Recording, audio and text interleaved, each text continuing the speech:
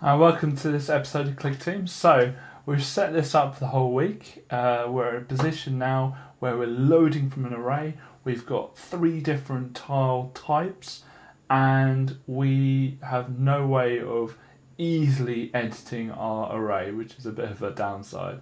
It's going to take us forever to get the map that we want, unless we're clever about it. And this is what today's video is. And I'm praying I can keep this to a reasonable time, but we shall see. I'm going to try and do it as quick as we can, but this is going to be quite complicated, and we shall see how quickly I can go. So let's go to the screen without any further ado. So I've loaded up the same project as we've been using this week. I'm just going to click into it, and let's see what we've got. So we run, and it's loading from the array that we've got stored in our assets folder. And it's got is that 1 at the moment, which is not going to be very good. Actually, I'll load that again. What I want to be able to do is click on these and filter through the different tile types, because that's going to be a lot quicker, a lot quicker. And I want to find some way of doing that. Now, if I go into the event editor, which is that one there, I'll need to have a new kind of group, I think, which we're going to call dev. And the reason why you create a new group is we don't actually want the user to be able to click on these tiles when this game is released. Otherwise that would be a bit of a disaster, because it would make the game very, very weird. Actually, maybe that is the game you want to create, kind of a SimCity style game where you can change things.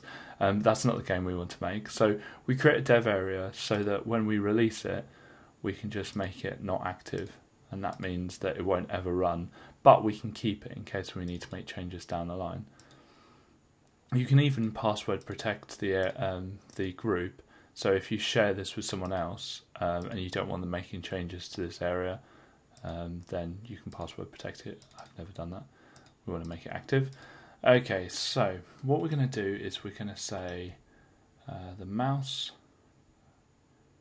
and user clicks on an object, and it will be that tile. And what we want to do is change the direction. And I always do it with a calculation, because this is going to be a lot easier. So I'll make it 1, and let's just test that run. And we have done this before. There we are, got all of the C tiles in there, brilliant. But that doesn't actually change anything. So what we want to be able to do is write that to the array. Now we did have that save array function there, so we can use that to save the array, but we actually need to write to the array. So we're going to write that to the array. So remember, it's a value array, it's not a string. If you write a string to it, it just won't do anything, and that can cause confusion, because you've got to remember what type of array you have, because if it's a string array or a text array, as they call it in the front end, then writing a value to it, it just won't do it. Okay, so we're going to do 1 and the x index. Now the x index will be the x alterable value for the one it's clicked on. So that's where that alterable value has come in. And I'm just going to copy that, because I know that y index will be the y value of that. And the z index will be 0 for all of these. So now we've written that in, and I'm just going to click on that and press copy, then click on that and press paste, and so we'll save the array after we've done that. So it's just going to save the array each time. And let's run. So I'll make a little bit of a lake there. So I like doing this. This is the problem. Okay, I'll stop. Okay, let's close it down.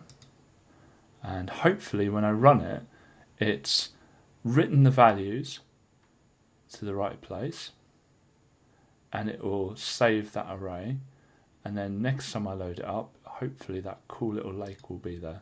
This is the moment of truth. If this works, this is going to be a video that is an acceptable length. Oh, there you go. And it works perfectly. So every time I click on it, it will create that. But how am I going to create the sand? Well, sand's going to be a bit of a problem. So at the moment, I'm only ever creating C because it's a fixed number. But what I can do is I can, where can I store this? I can do it, I can create an active, or I can do this globally. Let's go into the frame editor. What I'm going to do is create active, and I'm just going to color the sides of it. And what I'm going to do is rename this, which we haven't done with any of our objects so far, and this will be our temp store, or our data store. It's not temp store, data store. I should do camel case, so lowercase first. So this is going to be a data store, and what I'm going to use is the alterable values in this to store things I want to store. And so I'm going to say current tile type, and I name these so that I don't reuse this one for something else. So every time I use this data store, I'm just renaming this, and I think I've done too much without explaining what I'm doing. So I'm going to take a step back and explain. The temptation is to use the global alterable values for everything. And what I need here is somewhere to store a temporary piece of data, which I'm going to use just for this frame. But there isn't really anywhere else to store alterable values that are to do with the frame. So what I do is I create another active object which isn't going to ever be created. It's not going to be a player or an enemy or a tile. It's not going to be anything on the screen, but I've created it just to store loads and loads of data for this frame. I use this all the time. This is really, really common in my games. My games will always have a data store. And I can't be bothered with graphics, so what I do is just colour the sides of this. I don't want it to be solid colour because that will get mixed up with tiles and other graphics. So Clickteam's little diamond thing is a really good indication for me that that's a data object. And so the only thing that that's used for is to store data. And the data I want to store is the current direction that I want the tile to be in. And so how am I going to change the direction? Well, what I'm going to do is I'm going to say on the keyboard, upon pressing 0, we're going to change that. We're going to set that to 0. I'm just going to click on that, copy, paste, paste. Upon pressing 1, upon pressing 2, I'm going to change that to 1 and 2. And then instead of setting the direction to 1, I'm going to set the direction to whatever value that is. I'm just going to control and copy that because I'm going to need that here. So I'm not going to write the value of 1, I'm going to write the value of the current tile type into there and then save it. So if I run this now, I'm going to click, I think it starts at 0, so it's going to start with grass. I'm going to click 1, I'm going to add a bit more water. Perfect, and I'm going to click 2, and I'm going to add more sand. And this actually gets quite relaxing. Okay, so let's close that down, and I'm just going to save and just try and keep in the habit of saving because I've lost loads and loads of stuff before, not just in Clickteam but in everything, for not saving enough. And I'm going to run the application and that works perfectly. The only irritating thing, well, there's a few irritating things. The first thing is I don't know what the current tile type is, so what I could do is add a menu down here somewhere, which I'm not going to, but I could add a menu here which is current tile type. Instead of pressing 0, 1, 2, I could have a selection box here that's only visible if I'm in development mode. So it's probably going to be hidden above the frame, and then if development mode group is active, it will move it down here so that I can actually click on the things. The other thing is that kind of more annoying is I've got to click each one. I can't just click and drag, so I want to change that. And we've done this before. It says user clicks, left button on that. And what I want to do is have it so I can hold the button down. And we had this with the keyboard. So if you look here, it says repeat while red arrow is pressed, instead of just the click. With the mouse, it's slightly different. So what I'm going to make this inactive, because chances are, and I'm just going to copy that, and then make this active again. So this is a bit more fiddly, so I want to replace that. Now you'll notice with the mouse, repeat while mouse key is pressed, there isn't an option to say repeat while mouse key is pressed on an active, and that's going to be a real problem, because if I run that now, see, it wipes everything out.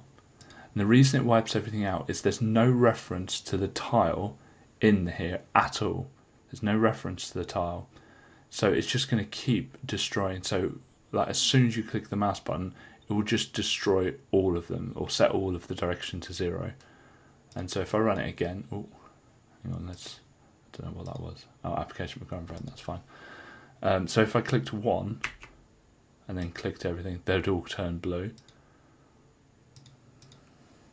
And if I clicked 2 and then clicked on it, they'd all turn kind of golden.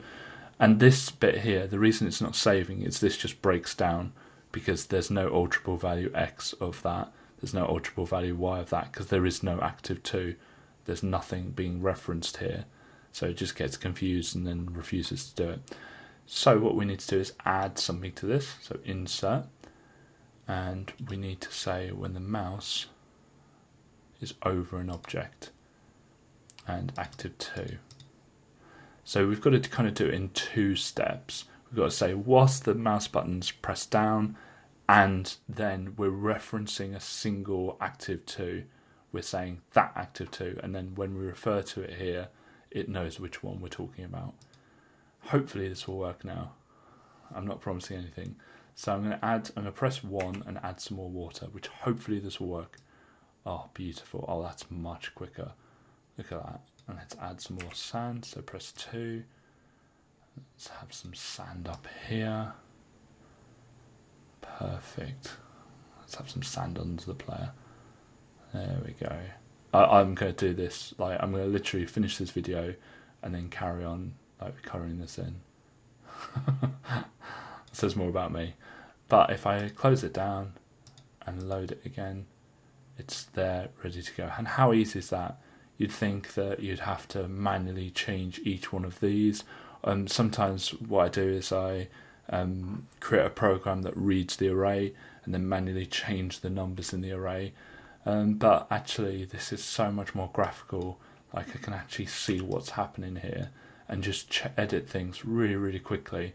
And you imagine that dev menu there, which has all the objects in the game, and you can just click on what you want. It's kind of like Mario Maker 2 on the Switch, where you can just drag them in and it would just be so much simpler.